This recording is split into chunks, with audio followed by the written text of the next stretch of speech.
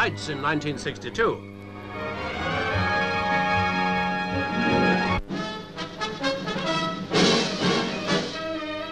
They're Jet Provosts from Cranwell, bringing cadets from the RAF College to Cottesmore V-Bomber station.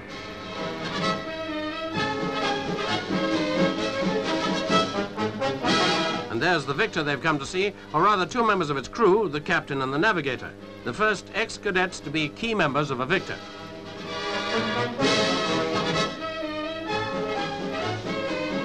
Flight Lieutenant Bywater and Flying Officer Bonnor, Navigator at 22 and Captain at 24.